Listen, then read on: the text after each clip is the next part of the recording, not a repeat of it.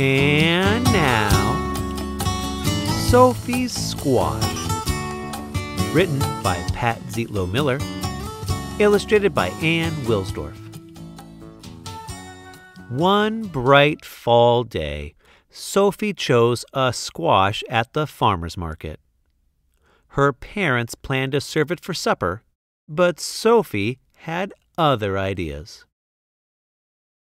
It was just the right size to hold in her arms, just the right size to bounce on her knee, just the right size to love.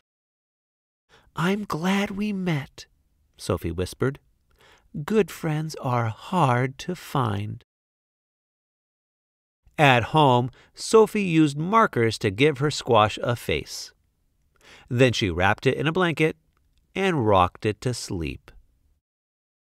When it was time to make supper, Sophie's mother looked at the squash. She looked at Sophie. "I call her Bernice," Sophie said. "I'll call for pizza," said her mother. After that, Bernice went everywhere with Sophie. To story time at the library, to visit other squash at the farmer's market, to practice somersaults by the garden. Every night, Sophie gave Bernice a bottle, a hug, and a kiss. "Well, we did hope she'd love vegetables," Sophie's mother told her father. "Shh," Sophie said. "Bernice is sleeping."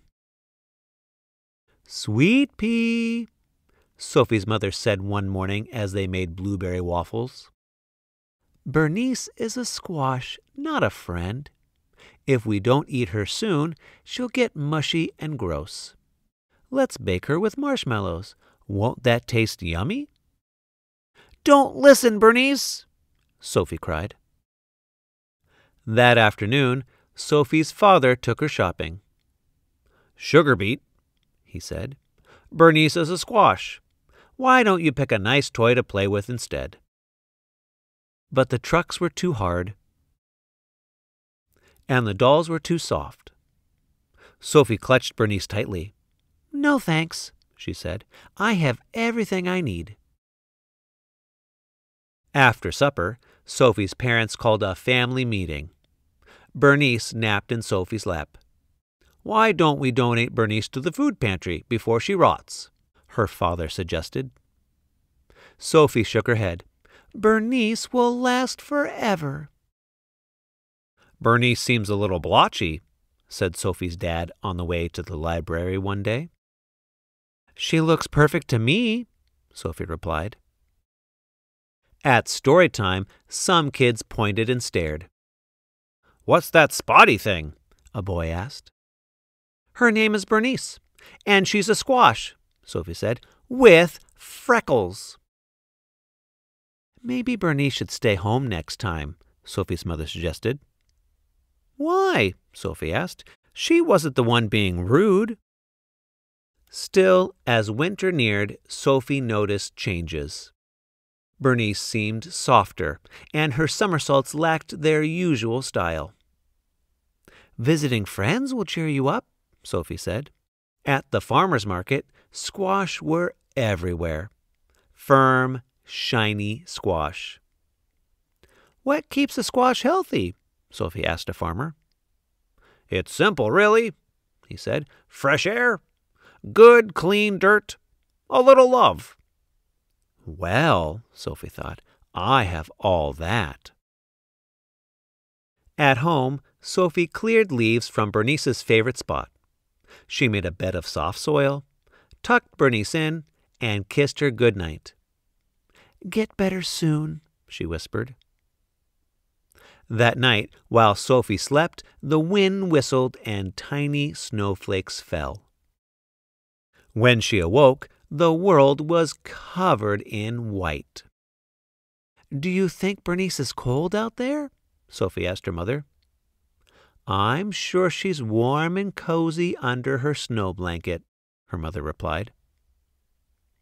Sophie gazed out the window all morning. She was still there in the afternoon when her father came home with a surprise. "You need a new friend," he said. "Meet Ace." Ace was nice, but boring. He just swam around and around in his bowl. But during the long winter, Sophie discovered that Ace was a superb silent reader who did fabulous flip turns.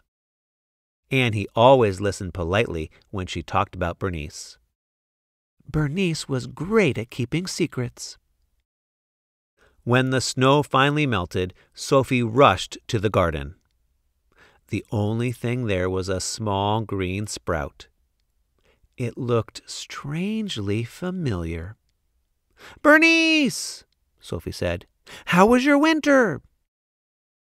After that, Sophie, Ace, and Bernice ate lunch together every day.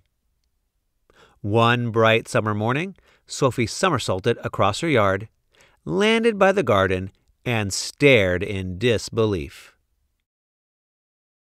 Bernice had grown 2 tiny squash. "Wow," Sophie told them. "You look just like your mom." Soon, Bonnie and Baxter were just the right size for Sophie to hold in her arms and bounce on her knee. Just the right size to love.